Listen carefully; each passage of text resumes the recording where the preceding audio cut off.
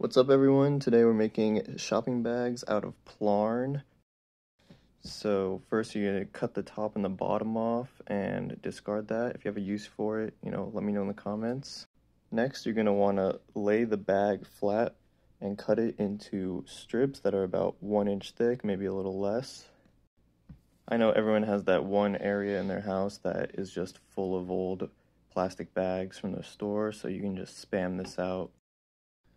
Next step is to loop all the pieces together, so when you cut them they should be in big circles and you can just loop it through itself like that.